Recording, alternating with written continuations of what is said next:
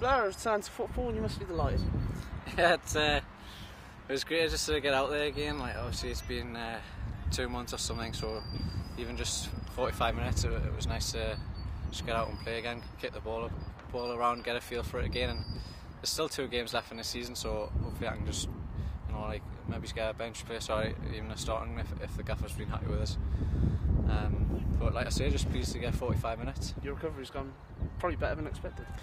Yeah, it's been tough because originally they were saying it would be 4 weeks, and then it ended up being 2 months, and just had to keep my head down and keep working hard. Obviously with the manager change as well, and I wasn't training and showing what I could do. It was quite tough at times, but I got to do it, and it's feeling good now, and just looking forward to the end of the rest of the season and the next season as well. Obviously you played with the under-21s today. They're well in form, unbeaten in 4 matches, and we're only at half-time, 4-0 up, and doing it again.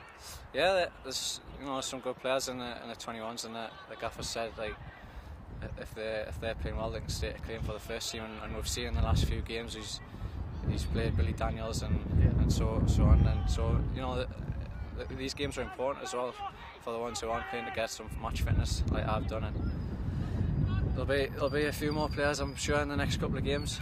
Now you'll be all fit for pre-season as well, which I suppose is the most important thing, is get you ready for next season, not just these 2 games. Yeah, definitely. I think it's not massively important to play the next 2, but obviously as a player you want to play every game, so I'm hoping I'm going to play well. I understand if the gaffer just wants to leave it for next season, because obviously that's more important now.